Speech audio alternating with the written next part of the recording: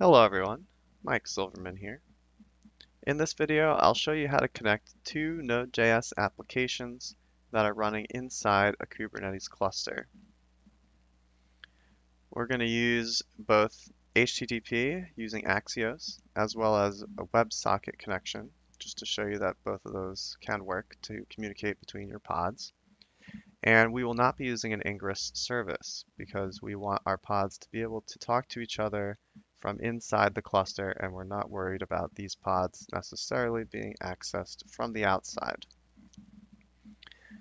So to make a long story short, what I was stuck on is that we need to write the address like this for when we are connecting to our pod through a service.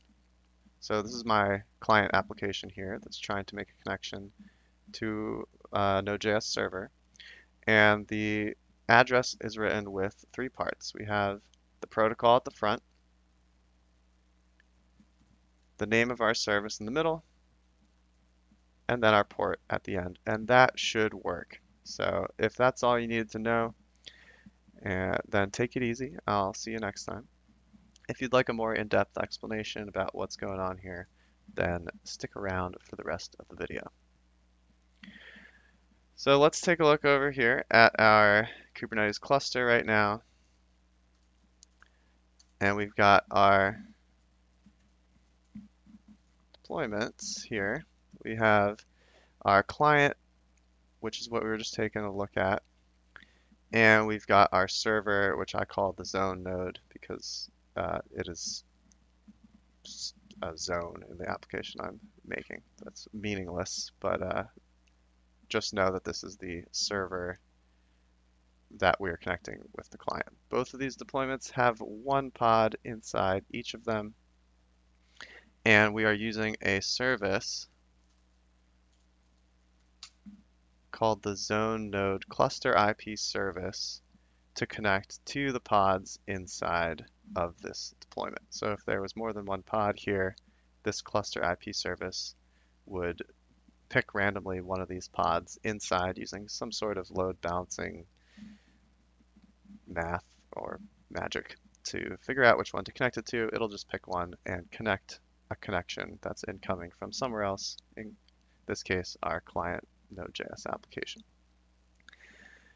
And let's look at the YAML files here. So for our zone node deployment, we've only got one replica. As we saw, there's only one pod in there. And we are using the label zone node, which is going to allow our service to find this deployment. And we are saying that the application inside of these pods that we're specifying in the spec section here is going to be running on port 5001. And we are indeed running on port 5001 here in our env file for this Node.js server. We're saying we want port 5001, or the environment variable equals 5001, and this is the port that we are running our Express application on, right down there.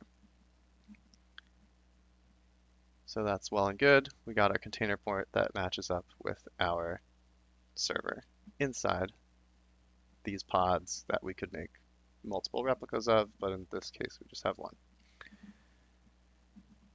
So once again, we've got our batch labels here of component zone nodes. So let's take a look at our service here that we're going to be using to help make our connection. And we see that our selector is selecting this label of component zone node. So that is how this service is going to find this deployment and the pods inside of it and send our connection requests along.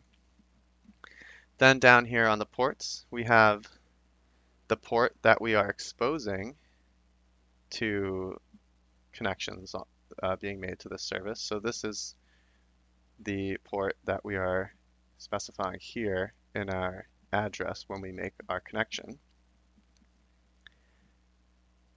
And then we are targeting port 5001, which is targeting an application inside here running on port 5001, which is once again this container port here and the port that the server is listening on. And it's a little bit confusing. They're all the same number, but hopefully that makes sense.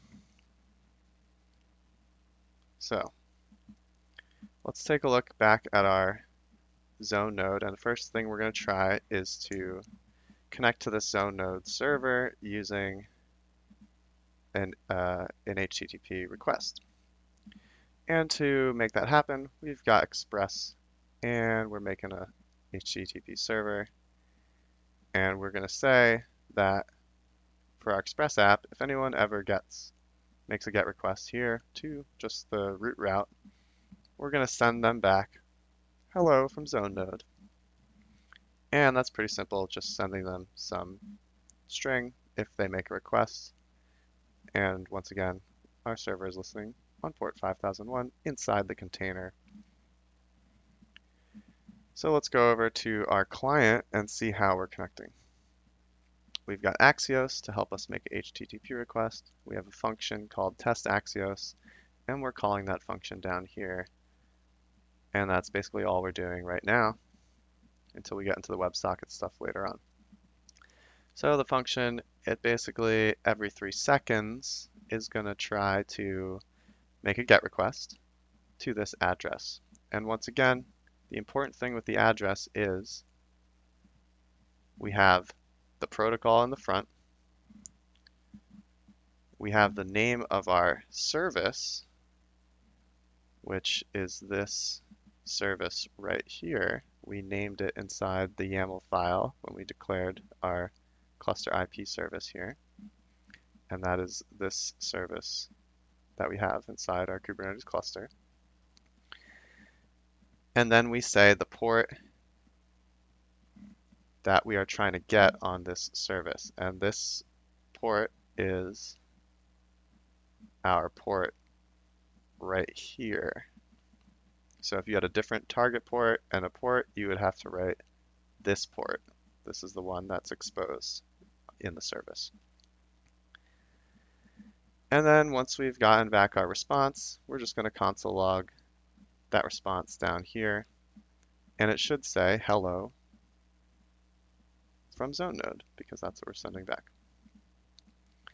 So what I have going on is there's in the terminal, I have the Scaffold development environment running. And Scaffold is a handy tool that will watch for file changes, and then it can copy them into your running cluster containers and kind of change them on the fly, and it doesn't even have to rebuild the image, so it's super convenient. So I'm just going to show you, I'll make like a small change here. I'll just delete this data thing here. And when I save it, it should restart those containers, and we'll see if it's all working. So there we go. We're trying Axios, and every 3 seconds we make a GET request, and then we console log the result. And it looks like our HTTP requests are working. So let's now try it with WebSockets. So we'll come back over to our server, and we're going to uncomment this WebSocket stuff. So we are requiring the WebSocket Node.js library. We're creating a new WebSocket server, and we're saying that whenever a connection is made to the server, we're just going to console log that a client connected. And then we're going to set up an event listener that whenever a message is sent from this socket, that we're just going to console log the data that is received in a string format. So we'll save that, and we'll go over to our client node so we can make that WebSocket connection. And we'll comment out Axios for now, and we'll uncomment our WebSocket stuff here. So what we have going on is a function, and we're calling this function here at the bottom. And when we call the function, we pass in the WebSocket address. And it's very similar to what we had before. So once again, we have the name of our service, same service that we're already using, and we're using the same port, just like before with Axios. The only difference is we have changed the protocol at the beginning. So if we want to use WebSocket, we have to specify the WebSocket protocol in the beginning of our address. In our handle socket connection function, we get our address from right up here, and we create a new WebSocket on that address, and we make an event that says when the socket connection is open. Sorry, we make an event listener that says when it's open. We'll just log that we connected to our zone node, and we ping the server. Every 3 seconds, we'll just use WebSocket.send and some text over down to that server, and then we will call ourselves every 3 seconds, just over and over, pinging the server. And then down here, we just have some error handling and what happens when the connection is closed. So I'm going to save this, and then we are going to go over to our Scaffold development environment and take a look and see how it's going. Okay, so you can see in the client node container, which is the red tagged console logs here, we say that we're pinging, and in our zone node, in the green tag, we see some text is appearing. And that's exactly what we were hoping would happen. So this took me quite a while to figure out, and I'm still new to Kubernetes, and there could be better ways to do this stuff, but I just wanted to share with you how I got it working, because I was pretty excited, and I hope this helps somebody. So keep at it, keep crushing, and I'll see you next time. Take it easy. Goodbye.